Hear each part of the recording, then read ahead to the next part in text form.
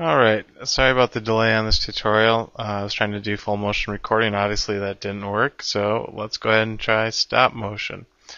What we're going to do today is we're going to add lights to the room. It's really pretty quick. So we'll just set the lights, set the colors on them, and call that a demo. Pretty simple. Alright, the first thing you need to do is select the Entity tool. It's on the left toolbar. Go ahead and select it. And then underneath your texture menu, there's the Entity menu. And you'll notice that there's an object drop down. So go ahead and click that. And we're going to scroll through and just select the light entity. But you'll notice all the different entities, anything that you can place, objects, vehicles, weapons, things like that are found in this entity drop down. So just select light. And now you've got an active light tool. So you can go back to your 3D view. And let's just put 5 lights in. And we're going to just put them anywhere. We'll space them correctly on the 2D view. So now you've just placed 5 light entities. So let's go ahead and we're going to set the properties of these lights.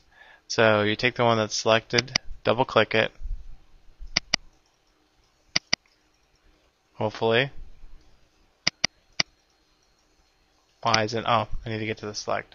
Go to the selection menu, double click it, and it's going to give you all the different properties on this particular entity. The only thing that we're going to worry about right now is we're going to worry about brightness. We're just going to set the color.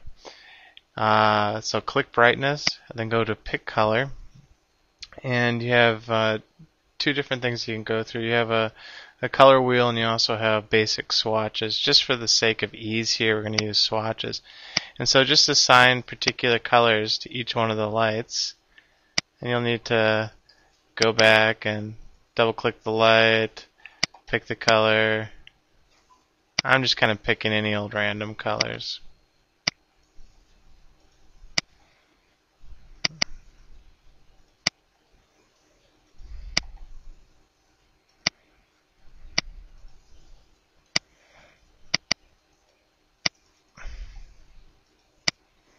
Let's make that one yellow.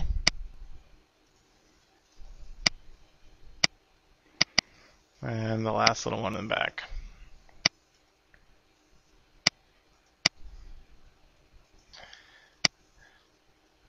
Okay, later you'll be able to set the intensity of the lights and start working with some of the dynamic lighting, but we're not going to worry about that right now. The last thing I'm going to ask you to do is move your lights so that they're set in a way that you want to. And so you can just from the 2D view select and drag it, and then you can do kind of precision placement of your lights.